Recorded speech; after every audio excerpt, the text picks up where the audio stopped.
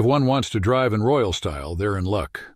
The Loire Blue Range Rover that was used by the royal household and the late Queen Elizabeth II is up for sale.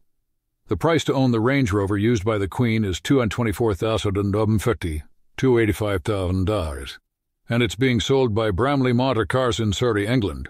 A new model starts at just under $100,000. The darks appear blue sauvage with the ordentlicher interiors and on la tasse to sitzmills on it was once equipped with police lighting and sirens, according to sales manager Jack Morgan-Jones.